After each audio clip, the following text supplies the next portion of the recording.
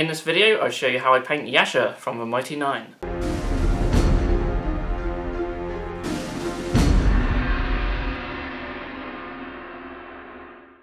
Hello Bits Brothers, Craig from Bitsbox.co.uk here with another Critical Role painting tutorial. So this is the penultimate video in this series where I am painting Yasha from the Mighty Nein.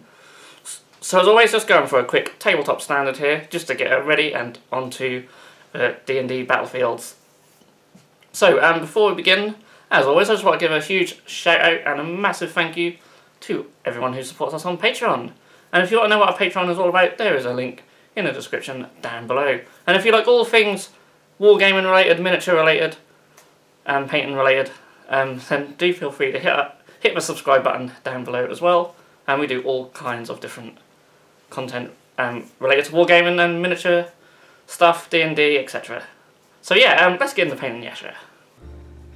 Okay, so here we have the Yasha miniature, and as with all the other miniatures, I've primed her in a light grey primer.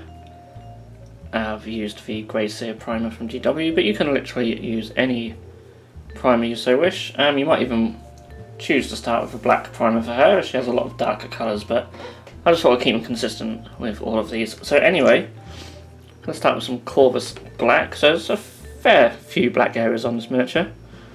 I'm going to start going over all her boots. I'm also going to do her little cape here as well, and then all the straps and stuff, and the sort of top half of her hair. So she has like a black to grey to white gradient on her hair, which I'm sure will be quite fun to paint. But yeah, and this big sort of piece of belt there as well. So I'll get all them colours locked in, and then I'll be back for the next step. So next I'm going to take some warp-themed grey. This is going to be for her trousers, and also her braces around her wrists as well.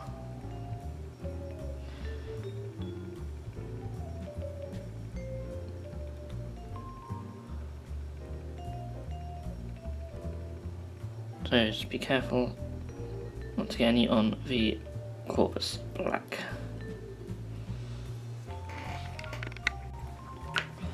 So next I'm going to take some Night Lord's blue, and this is going to be for her sort of furs around the top of her boots.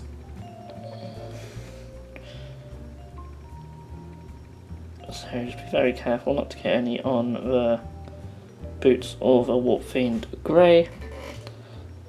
And then also the fur around the top of her cloak. And you want to thin it down just a little bit more than usual to get into all the little nooks and crannies. And then maybe do a couple of thin coats. So next up I'm going to paint some of the metal areas with Iron Hands steel. So she has some chainmail down here, and also don't forget her sword on her back, so the top of it there, and also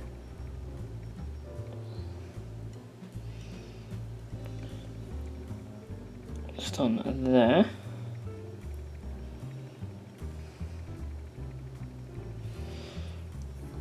I'll put some on the bottom of the sheath as well.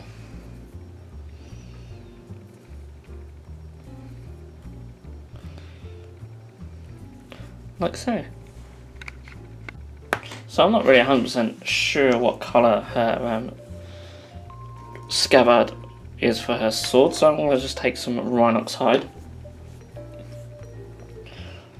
Obviously she has a lot of very dark colours on her, so I thought a nice dark brown. I didn't want to go black because obviously her cloak is black, so I don't want it all to be the same colour.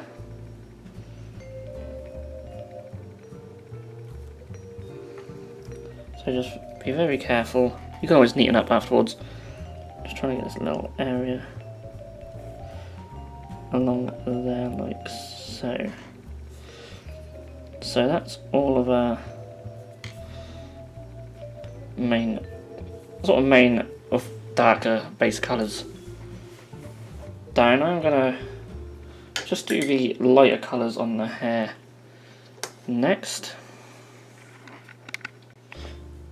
So next up is Dawnstone,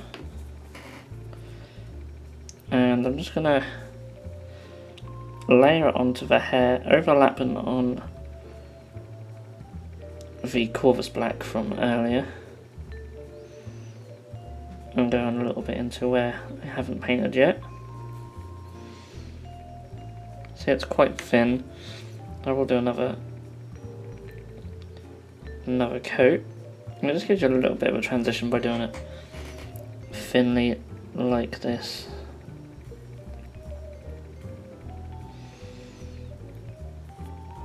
I'm not too worried about getting like smooth as the transitions. Let's go a little bit down on her braids as well. Now, because of a sculpt of a miniature, I'm sorry it's gone a bit out of focus, it is a bit hard to see sort of where the fur sort of begins and the hair ends. So I'm just trying to do a best with what I can see by eye.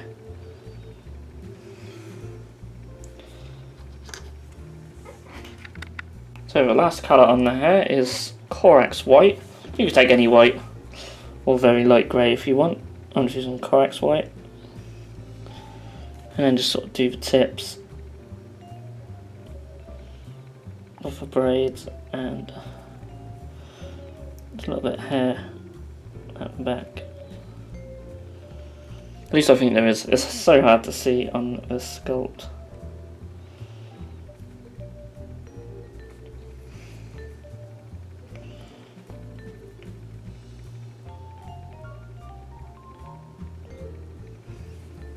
And there's not a great deal of reference for these miniatures, but that's what we've got so far.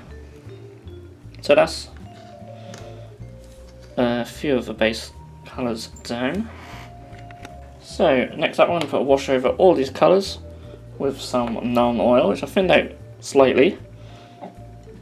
I'm literally just going to slap it on, let it fall into all of the recesses. Don't worry about the skin areas. If you get a little bit on there, it doesn't matter, because we can paint over that. But we just want to add a little bit of depth to all these colours. Now you won't notice it so much on the black areas, of course, but it is slightly darker than the Corvus Black. Get a little bit more on the brush. And I'm even going to put it on the hair as well, and that'll help bring out the detail and bring all them colours together on the hair. And I'll go over the sword. Now it looks a little bit shiny on the camera, but it isn't. Not so much in person, and it won't dry sort of glossy anyway. It's always worth giving them a good old shake before you use them, otherwise they may dry shiny, but usually they're okay. I just want a little bit more on the chainmail. I don't seem to be a lot of detail coming up on the chainmail. So give it plenty of time to dry before you go on to the next steps. Okay, so before I highlight any of these areas, I want to work on the skin areas. So Yasha has very pale skin, so I'm going to start with a base of flayed one flesh. So she's got her arms and also her face and neck. Now thin this out, and I'm going to do a couple of thin coats. It's very important on the face not to just dollop it on really thickly.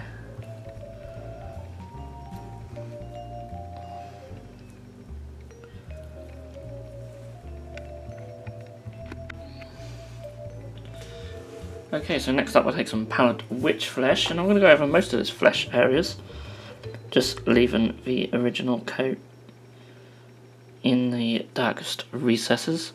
It's a bit hard to see on the camera, it's quite a light colour. I thinned this out just a little bit as well. Again, we don't want to be obscuring detail, especially when it comes to the face. So yeah, I'm going to go over most of the face with this colour. Nice and thin. It seems to reflect off the lights a little bit, but hopefully you can see it. Just going around the usual areas. We'll do a little bit on the neck as well. So cheeks, forehead, nose, chin, etc. Now let's give her a nice lighter skin tone. So next up we're going to take our Corvus Black again, thin it out and very, very carefully paint a line on her chin, like so, and then do some black around her eyes. Now you're going to really want to thin it out even more than I have done here, I think, around the eyes, because it's going to be very, very minimal. So a nice tip on your brush if you can, and almost like a wash, sort of put it into them eyes.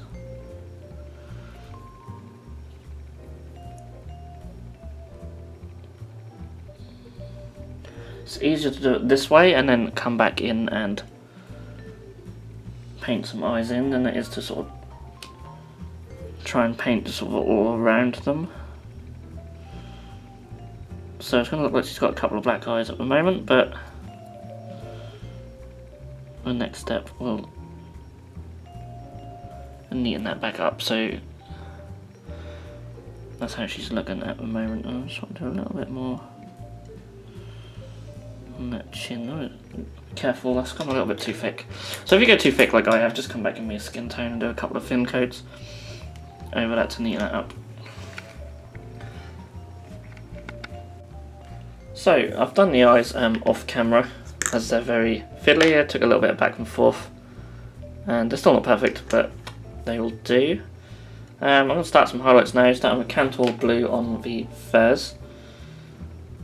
So this isn't the lightest of blues, and it'll leave a little bit of a subtle highlight, but I didn't want to go too bright on this blue because I still wanted it to be quite dark.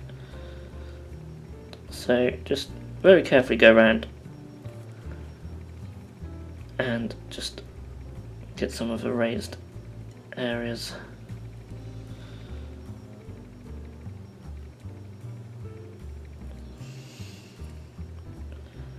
You could go back in with a lighter blue if you really wanted more contrast here, which I think in hindsight I might actually do that just for one extra step.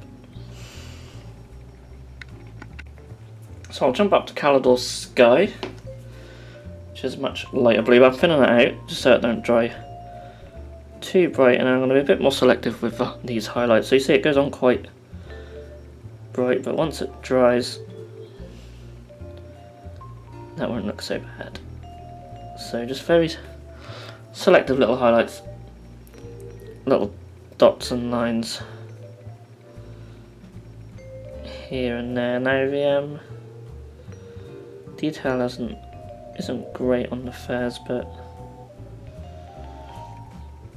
you can sort of make up for it by putting these dots and lines all over to give you an illusion of texture, if not.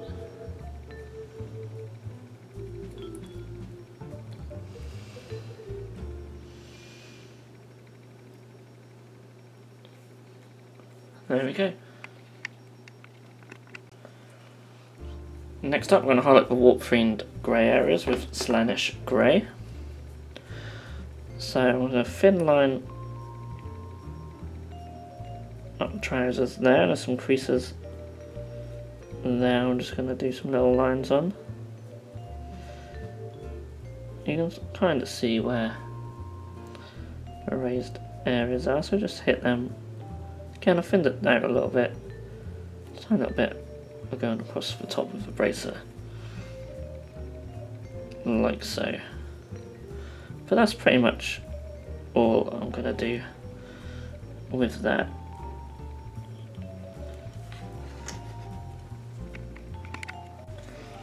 So next up I'm taking some Eshin Grey. This is to highlight all the Corvus Black areas, so run on a thin line on all the raised creases on here on our cloak. So this is thinned out and it's not that much brighter than the original colour, so it'll be a very minor highlight, very subtle, but that's what we want. And then go along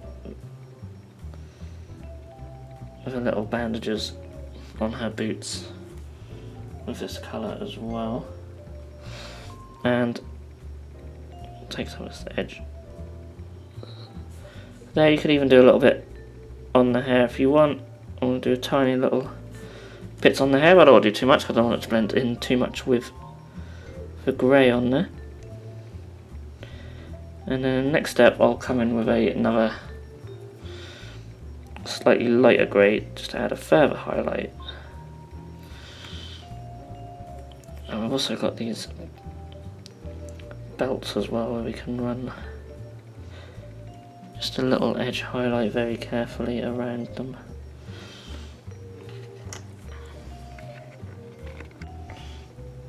Okay, so take some Dawnstone, back with Dawnstone, and just add further little highlights. So just on the straps, little highlights, just tiny little ones on the most raised areas. Now if you're painting under lamps, normally you can see where the light from your lamp will hit the miniature and the most. That's where you want to be placing these highlights. I was a bit too thick with that one.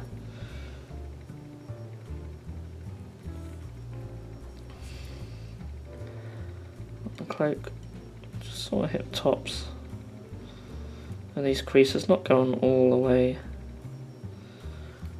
down with them. Do some around the little holes as well.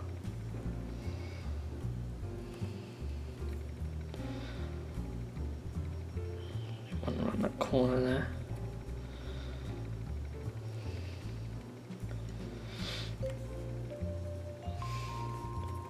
Like so, and then I'll just take a little bit for the belt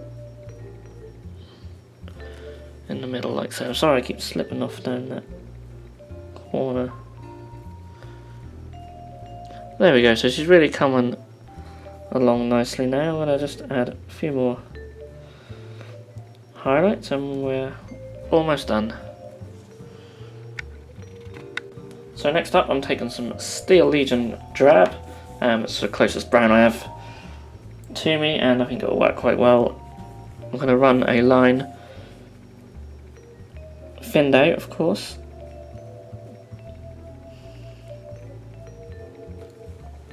Down the sword scabbard we've got some little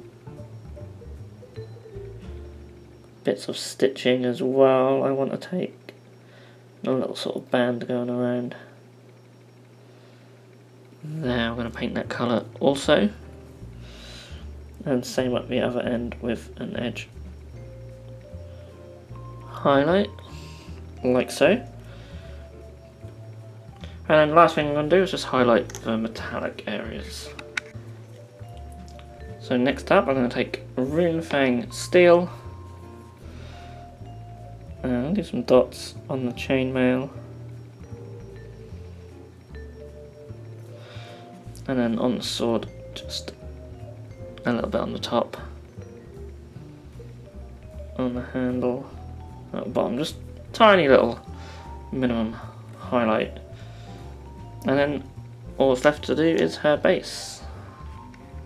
And the base, as always, painted with Abaddon Black, but of course you can do your bases however you want. When it comes to D&D, I just like to have just plain black bases, because then you ain't got to worry about them fitting in with different environments. So I'll take about 3 coats to get a nice solid coverage. And here we have the finished Yasha miniature. So there's only one more miniature left to go in this series, and that is Molly Mock.